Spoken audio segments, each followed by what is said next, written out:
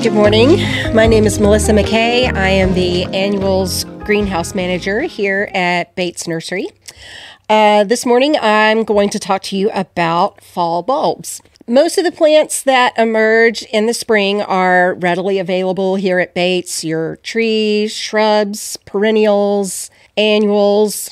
But once those daffodils and tulips start blooming, a lot of people head out to the garden centers looking for those plants or looking for the bulbs. And unfortunately, your timing is a little off.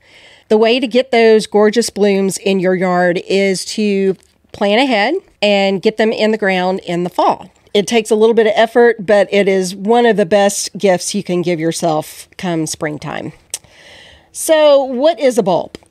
I'm not going to get all sciencey on you and give you the anatomy of a bulb, but basically a bulb is a storage unit for a plant's entire life cycle. So it produces a plant just like a seed does, but unlike a seed, a bulb starts saving up energy for next year's plant right after it's done flowering, and it pulls those nutrients from the foliage that is left on the plant. So it's important to leave the foliage on after it's done blooming, even though it looks a little ugly. The plant is doing its job. The bulb needs that foliage.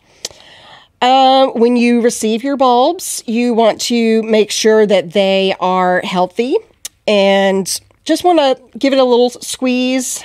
Make sure that there's no mold, that it's not smelly, that it's not squishy. It should be kind of like an apple. An apple is like firm to the touch. That's how your bulb should be.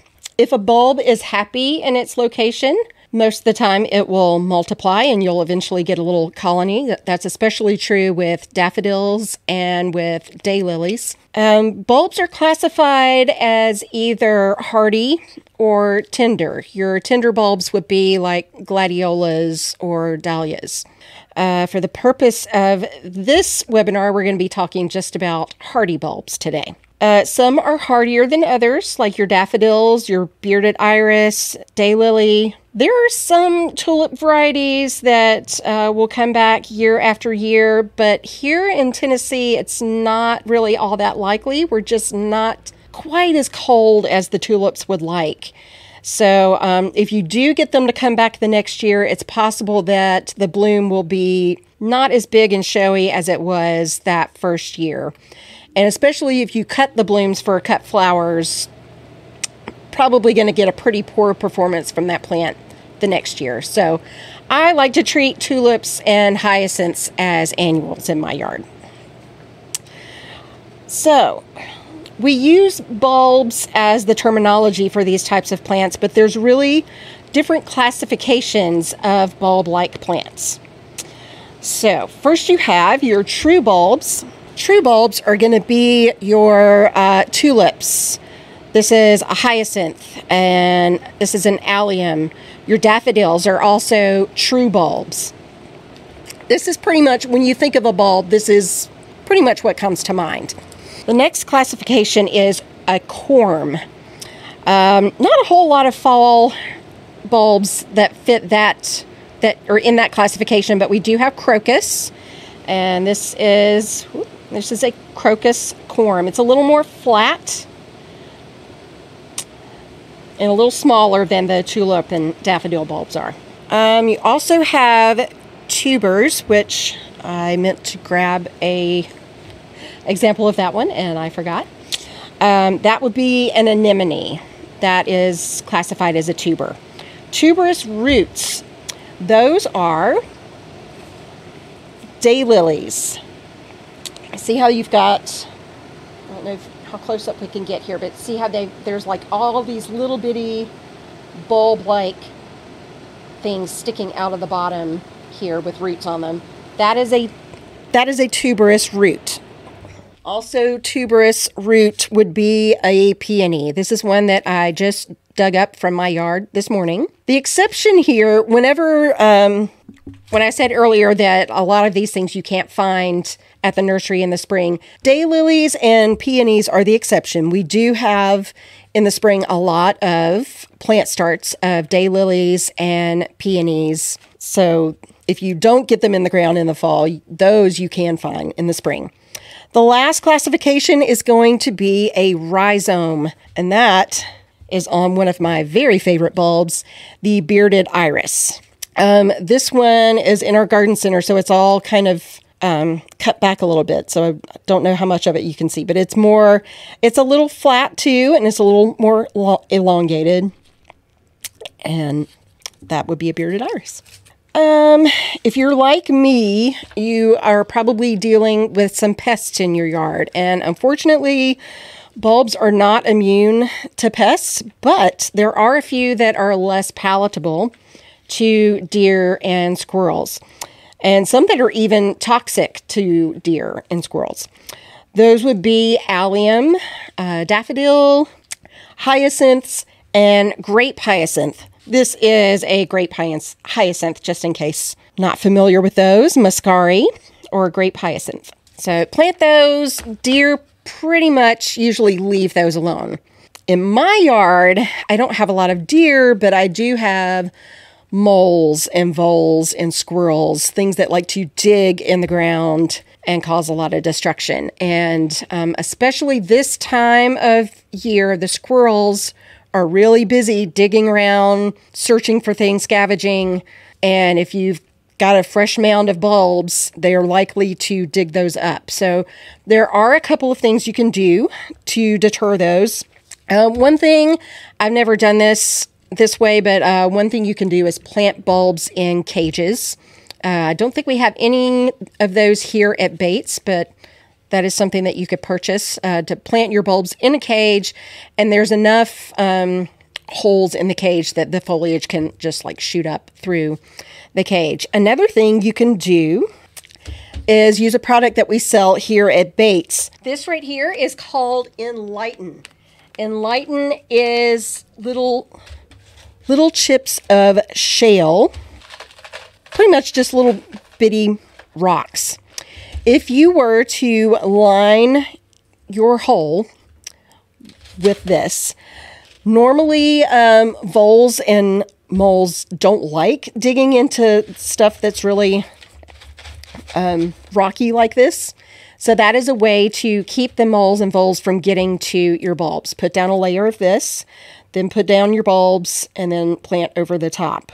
You can also put down in the bottom of your hole hardware cloth, or you could also use chicken wire. And then for those squirrels that like to dig above ground, you can put down, you can also, top dress your hole with the Enlighten here, or you could put over a layer of chicken wire over the top, and that will sometimes deter them from at least getting down deep enough to get to your bulbs. All right, so let's talk about planting.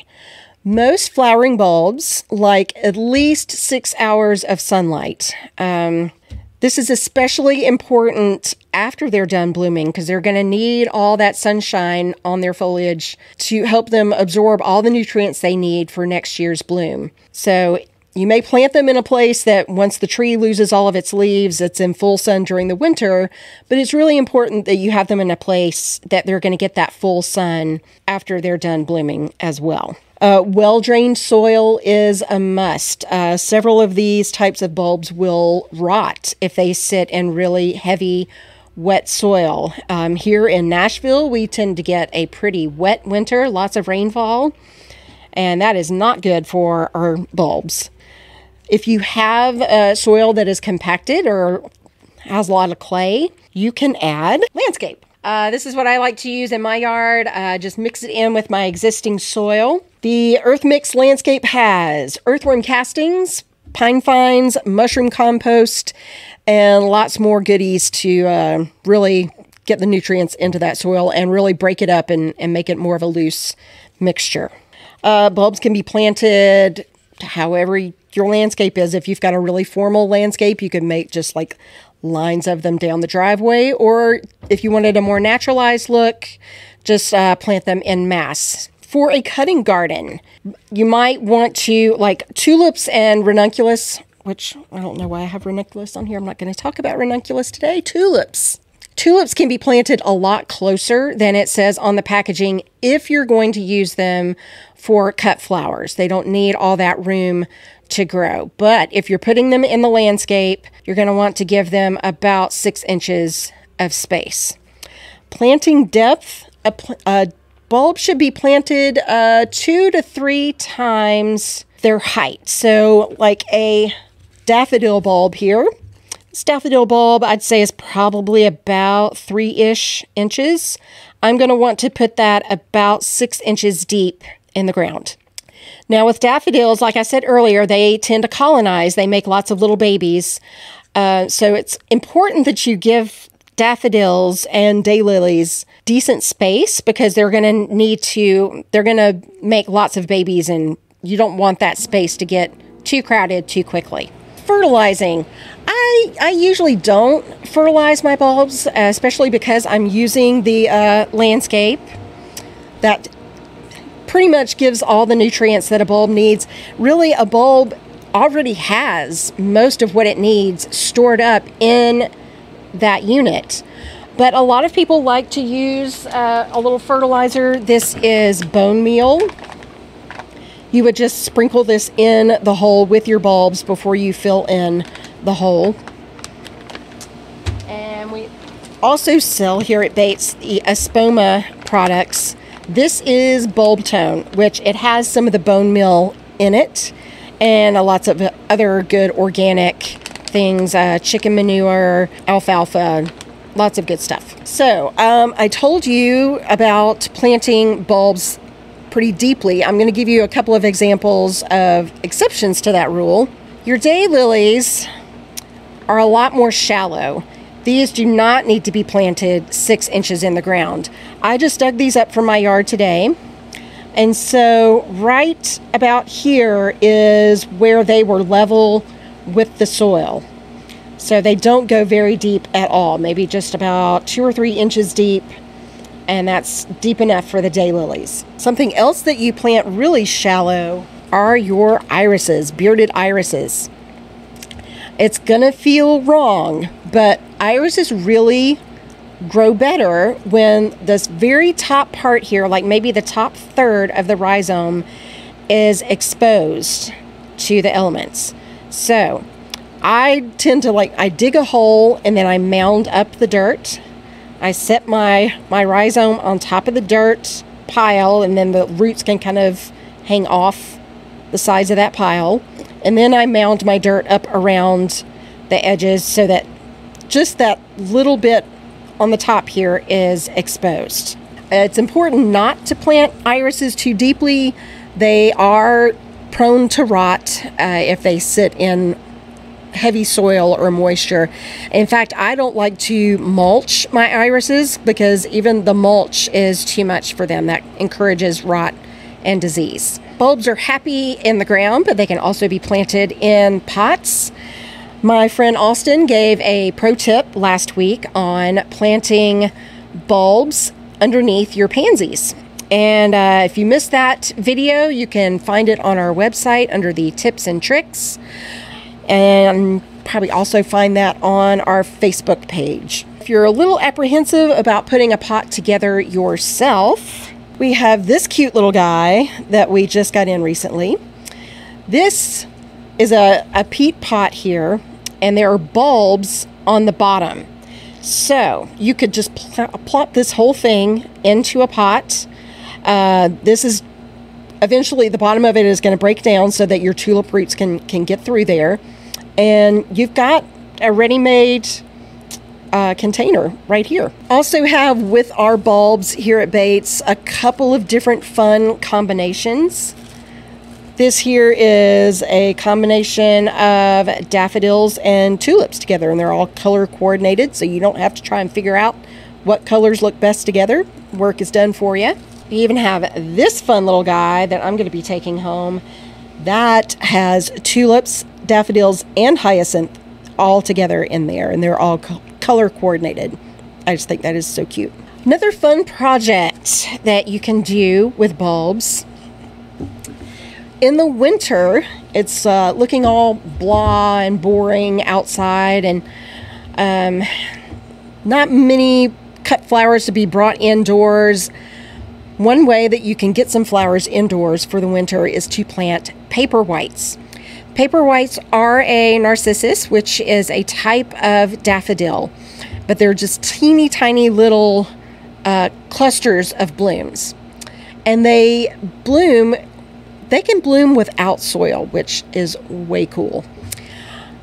I have here a vase, and in the bottom I have got some clear marble-like rocks, and my water level is just right at the tip top of those the glass marbles there. And what I'm going to do is put in 3 paper white bulbs. That's it. That's all you have to do. The roots will seek the water down there, and these guys will bloom just like this. I know it seems kind of alien-like, but it works. I'm going to do that myself this year. I've never planted them myself, but I'm excited to try this project myself this year. We're also going to be getting, when we get close to the holidays, amaryllis. That is a really big bulb that puts up a giant stalk of flowers, gorgeous flowers. Gonna have those closer to Christmas time. It's traditional to see those in bloom around Christmas time or in January. Last thing I want to mention is dividing. So occasionally I will have a customer ask me why their bulbs have stopped blooming or are not blooming as much as they used to. That is probably because they are overcrowded and it's time for them to be divided. Daffodils and irises and daylilies are probably the ones that most like to be divided. So your daffodils, like I said, they can make little baby bulbs, and eventually they're going to all be growing on top of each other, and it's very difficult for them to do what they need to do when they don't have all that room. So it's easy to do this if you wait about 6 to 8 weeks after the daffodils bloom and you still see some of that foliage on there. I would wait until it is very yellowed, almost to that brown stage, before digging that clump up. And what you do is you just dig up that clump, rinse off some of the dirt with either with a hose, or you can take the whole clump and just set it in a bucket of water and loosen up the soil. That way you can kind of see what you're dealing with there. And once you see what you're dealing with, you can break apart all of the little baby bulbs from the bigger bulbs. And then you've got way more area that you can cover with these bulbs, because you're going to want to space each one of those bulbs out about 4 to 6 inches out. Also with the daylilies, I dug these 3 guys up together. It might take a little while for them to get blooming good, but you can pull these apart. Each one of these little guys is a plant. So you can separate these guys and plant them a little further apart. Irises, like I said, bearded iris are probably one of my very favorite bulbs. I look forward to spring every year when these guys come into bloom. Irises are pretty happy being divided every 3 to 5 years or so. So I dug up this clump from my yard before I came, and this is what the clump looks like right at the moment. Thank you, Tyler. Sure. So what you can do to divide these, got a couple of these growing on top of each other, so I'm just going to pull that guy apart. And now we've got 2 plants. On this one, you can see how this is the mother bulb here, and this is one of the baby bulbs off to the side there. Just snap that off. Make sure it's got plenty of little eyes there, and you've got 2 plants here. Before I plant them in the ground, I like to cut the foliage back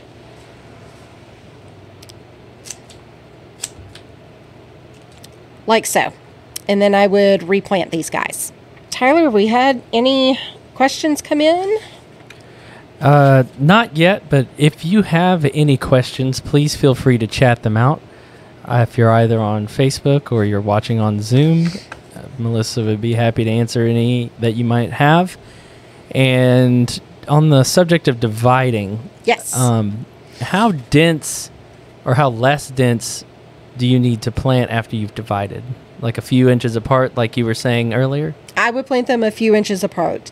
Just like when you were initially going to plant them, you're going to want to space them about 6. It depends on the plant. Like daffodils, irises, you're going to want to plant those about 6 inches apart. So then once you dig them up and divide them, break them apart, then you can set those plants about 6 inches apart, just as you would when you're initially planting. All right. And then we've got a question here from Dawn. When is the best time to plant bulbs in the fall in Nashville specifically? Anytime in October is a great time. And really, our ground doesn't freeze here. So if you were a little late and you waited to get them in the ground in November, that's going to be fine. They'll still bloom okay that way. If you have a problem with squirrels, a lot of squirrels are kind of done. Squirrels and chipmunks kind of slow down with their foraging towards the end of October. So maybe waiting until the end of October to get those bulbs in the ground, you have a little less risk of them getting dug up by squirrels and chipmunks. And is that kind of general for all bulbs? Are there exceptions? Are there bulbs that you should wait? That is the rule pretty much for all hardy bulbs.